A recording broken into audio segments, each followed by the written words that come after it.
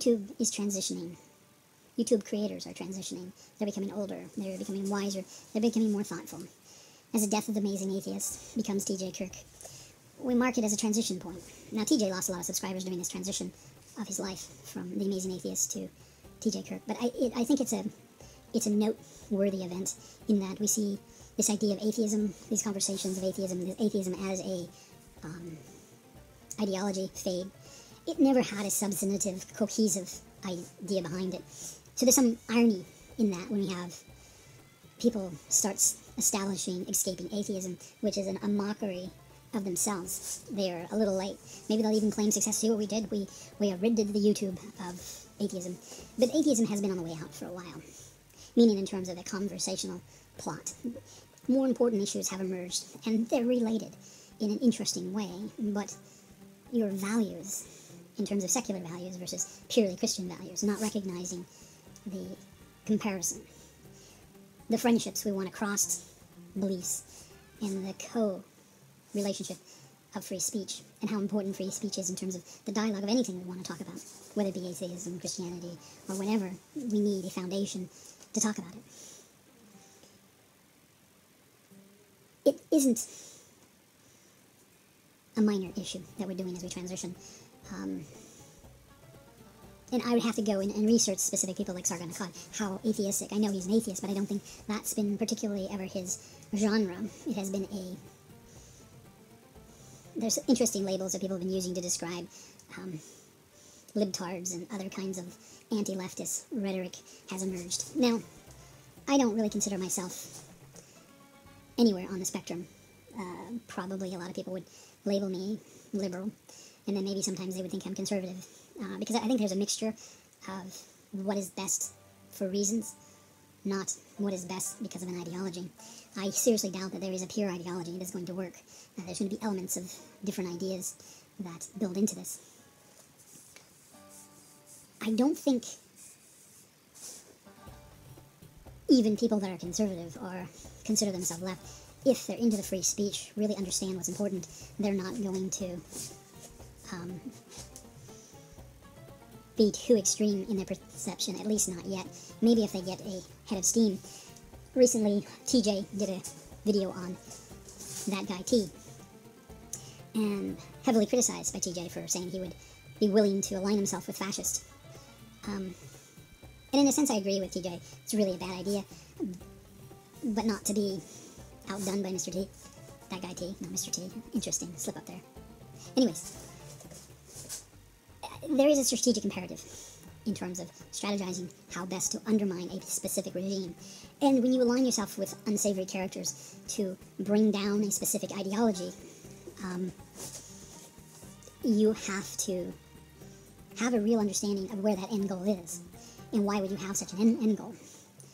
The problem is we end up narrowing our values when we take on people that have narrow values. They minimize the values you have. So you can't focus on the broad spectrum of values. You're forced into narrowing your values to be compatible with the diverse group of people you're working with. Free speech can do that to you, where you may not agree on many different areas, but you want to agree on free speech and you want to give your voice behind it. And there's a point at which it can be problematic if you lose control of the other aspects of why free speech is good, in terms of where you want to take the conversation. And really the frustration for people like David Rubin and Sam Harris and other free speech advocates is that, in a way, they have to sacrifice the more in-depth conversations, the more complicated arguments for another day, because we can't even get the basics right of free speech. And this is where it's important, and I like to see the transition. There's a lot of people I really don't fully agree with, but I think their foundations are better than the mainstream. And one of the key things that we need to be concerned with is honesty. And that's why I did the YouTube about Noel Plum and being attacked by these really basically dishonest people. If you know what your values are, great, state them. We will listen to you. And I say we, people that care about real issues, will listen to what you have to say. But don't lie. Don't misrepresent someone else's opinion. And if you really care about their opinion, you should make a point about giving them the opportunity to clarify if they feel they need clarification. Now, there's a point at which this is just totally not possible.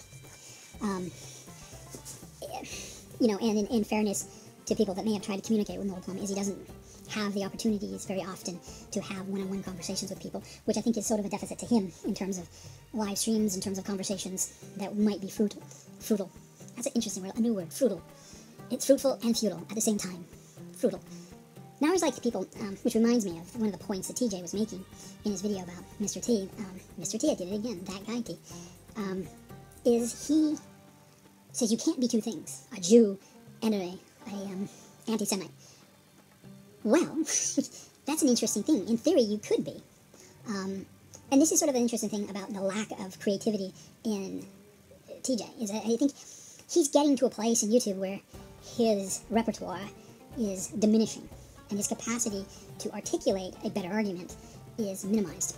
You can hold contrary positions, and you could support a fascist organization even if you were a Jew, because they better represented where you wanted to take society. So it may on the surface appear that you can't do this, but if you think in only 2 dimensions, then you'll only come up with 2-dimensional solutions. But the world is at least 3 dimensions, and based on neural nets, there are several hundred dimensions when we talk about ideas and how ideas merge together. So don't say something can't be. Well, how do you reconcile these 2 apparent differences? You have to ask questions. You can't just assume you can't reconcile differences. There are strange bedfellows out there. So you can't be 2 things that seem contradictory. You can't be a Jewish atheist, for example. That would appear contradictory, but it's not, because Judaism is a culture as well as it is a religion. So if you understand that there's a greater diversity in a specific word, a greater capacity for creative interconnects, then you would simply, instead of saying you can't do that, these are mutually exclusive, it's square versus a circle. No, these are more complex ideas and more complex cognitive models, if you will. So this is actually where I think is an interesting transition in YouTube, is where the intellect and the intelligence of the viewers and the intelligence of the creators is being pushed. And I can feel the push on people like the Armored Skeptic, Shoe on Head, Sargon. Now, some of them I think have raised their game up to meet the new demands, the new expectation of intellectual capacity. Others are falling behind, and one of the people that is falling behind, interestingly, is TJ. And I think he has a capacity. I've seen him demonstrate a high level of intellectual ability, but I think he's trying to take shortcuts. He wants a good answer. He wants a powerful message, a divisive message, so that he can feel that energy he wants when he makes a YouTube video. But when things get too intellectual, you sort of get like, oh my god, this isn't going to work out as well as I thought it was going to, because you don't have these 1-dimensional, 2-dimensional problems. You start dealing with 3-dimensional problems, and they are much more interesting, to say the least. And I've sort of watched to see where we're going. I've learned a lot from the YouTubers out there, and I continue to listen and comment as I see fit. But we're dealing with a more advanced level of thinking. It's occurring. I mean, it's kind of interesting that Sam Harris won some sort of a podcast award for Best Science Podcast, which is kind of ironic. I guess it's science in a way.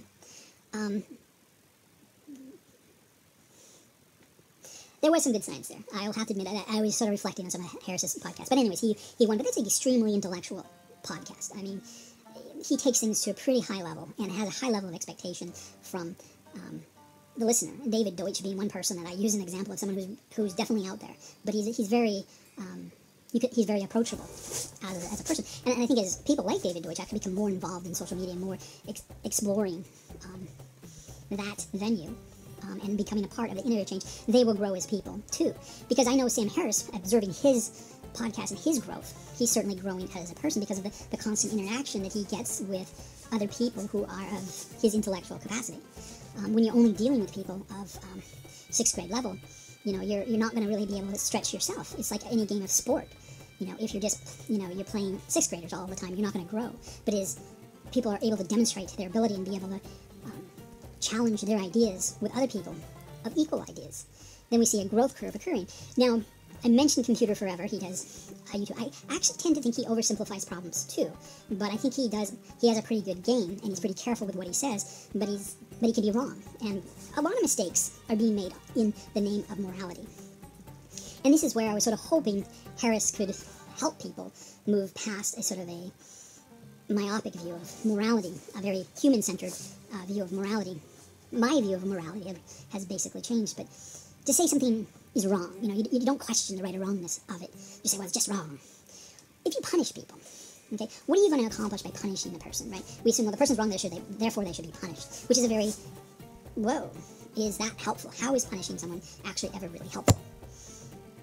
There are people that are dangerous, and we want to protect society against the people that are dangerous, but we only really worry about physical danger. How do we re-include people back into the conversation? How do we say, okay, you really did a screwy thing here. How do we say, okay, we want to hear from you. We want you to be a part of the conversation because we can learn from your mistakes. Now, one of the teachers for me, I didn't like Lance Armstrong. I don't know if I ever said this, but I really didn't like Lance Armstrong. And I'll be honest with you, he seemed too perfect. And I don't like perfect people. I have a tendency to believe there's no way they can be a perfect person. I like to see people's character flaws. So it's more easy to relate. Now, there's someone that mentioned that to me, and they said that they needed to see a character flaw, and they had a good word for why they needed to see it. But people become more relatable when you can understand that they have their own flaws. And you're like, yeah, I can relate to you now.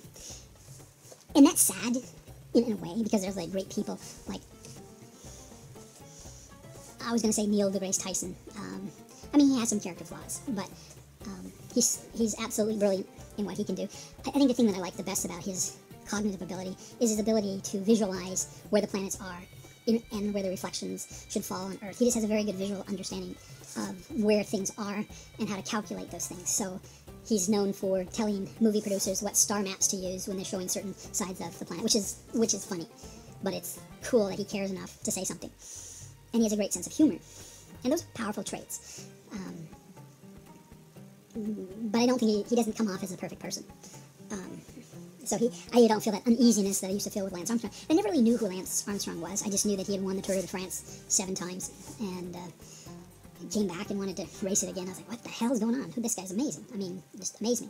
Anyways, so I was glad to find out that he was a major character flaw, liar. But Joe Rogan had him on, and I thought it was a powerful, interesting to see how he visualized the world. And he can talk the talk, but I think he's afraid of whatever he's doing, working with counseling in terms of his taking responsibility for what he did. He doesn't want to say certain things, and allowing other people to say them, not necessarily for him, but having those opinions. But because it's important that he take responsibility for what he did, he's not going to defend himself, right? Because it doesn't help people that have been hurt by the actions that he took. And that's a powerful thing, because I think what he's truly trying to do is restore as much credibility as he can, not so much for himself, but for the other people that depended on him. And in a way to have the wounds heal, and knowing that they're not crazy, and that they were not in the wrong, and that he takes responsibility for lying and cheating. But anyway, so he's someone I had learned to care or think about in a positive way because of his... because he's a bad guy. And I like people that can take responsibility and admit such a major mistake in their lives, because it gives us hope that people can be forgiven, and it gives us the opportunity to forgive someone for a terrible thing that they did. And that's restorative justice, in a sense, right? Is where you take responsibility, and each party who was affected takes responsibility, and you move forward. Restorative justice is a powerful tool of, it's a direction I would like to see as a country, as a world, really look into how we restore people into society instead of throwing them away. So when we talk about free speech, when we talk about people labeling racist and stuff like this, it's a throwaway society, and that's why we do it. We want to throw people away. And there's a lot of examples of just wanting to throw people away. So finding solutions is sort of a new, and I can sense it underneath the YouTube noise, the roar, is sort of this, well, what do we do about these people that just want to characterize people as racist and sexist, and they don't really want to solve problems. They just want to, create problems or make people feel bad, or, give themselves special privileges, or whatever the case may be. Just creating communication problems. And that's really where it boils down to what we're doing here on YouTube, is saying, well, that's actually going to create a communication problem if we say these things about one another. So more people are looking for solutions, and more people are looking for avenues to find solutions. And that's the attraction of David Rubin. He's not the smartest tool in the shed, but he's stubborn, he's consistent. You kind of get to see the evolution of ideas in real time, in terms of what is reality, how are we going to communicate in this new genre of communications. When we look at mainstream media, what has happened is we have allowed a level of deception to be normalized. And I was looking at the menu in Burger King, and I was talking to my son about the pictures that they take for the burgers. And I said to myself, fake news. We have tolerated a level of artificiality in advertising, in politicians, in news reporting, that it's kind of like, ha ha ha, yeah, I know, that's fake. But why do we tolerate this artificiality when we know that what they're doing is they're gaming the psychology of humans? They're gaming human behavior. And what I see happening is that people are learning faster than they've ever learned before. At least a group of people, as they've acquired more information, and they can research a topic individually. They don't have to depend on a news agency for all their information. They can cross-check this. And this puts news agencies, standard news agency, on their back foot, where they don't have control of the narrative. And they don't know how to deal with that. They haven't ever had to deal with it before. And so now Donald Trump is playing them for the fools that they are, because they're so used to not having the level of accountability that a YouTuber has. And a YouTuber isn't often held to a high standard, like they have to have comments on, right? If they don't, they get barraged with a bunch of anti-YouTuber videos about how bad they are for not having their comments on. And people will take them to task. Anita Sarkeesian found out that in a very extreme way. The general opinion of a large group of people in YouTube is that this is bullshit, and they call her on her bullshit. That same level of calling CNN and other news agencies on their bullshit is what's going on. And what you will see is individual reporters having to fragment out of these conglomerates to protect their own identity. Yes, I used to work for the Wall Street Journal, but as a journalist, I knew it was suicidal if I kept my name associated with them. So they would have to go independent. And I do see this independence coming down the pipe. News agencies aren't going to be able to maintain a sort of corporate image of news. It's going to have to fall upon the individual reporters and individual responsibility in terms of reporting the news. You are responsible as an individual, not as a news agency. So we can think of this in a way as identity politics de jure, And this is a problem that because news agencies aren't a single person, they're multiple people, and they may sign off on a specific idea or whatever, but the fake news or the divisive stuff is being produced of low quality that hasn't been fact-checked. It's just been knee-jerk reactions. This is going to come back to haunt them, whereas before the turnaround time was so slow. Weeks, months perhaps, before they'd actually have to get to deal with the consequences. Now within hours they might have to deal with the consequences of bad facts, bad information, and someone will be laughing at them in a very short period of time. And as we become more used to the fact that there's going to be alternate opinions out there, and we will probably begin to learn, what will happen is an emergence of characters. So you can kind of identify some of these characters going forward into the future. I suspect Sargon of Akkad will go on for quite a long time in the future. Now, whether he will dwindle to a certain extent will be very interesting to observe. But I'm thinking 5-10 years down the road, I'm curious where these forces will be. We have Philip DeFranco that's taking the news media to another level and doing it in a way that is new. We will see something brand new from him. And he's someone definitely to watch within the YouTube space. He's large enough and he's diversified enough that we'll see interesting things happening with that brand. And so, but it's a 5-year. We're looking 5 years down the road. There will not be news media the way we think of it today. You can't. The paywalls aren't going to work in the same way that they've worked in the past. And it's an interesting transition. I mean, I don't know how it's going to pan out, but I know a series of characters that will probably be there.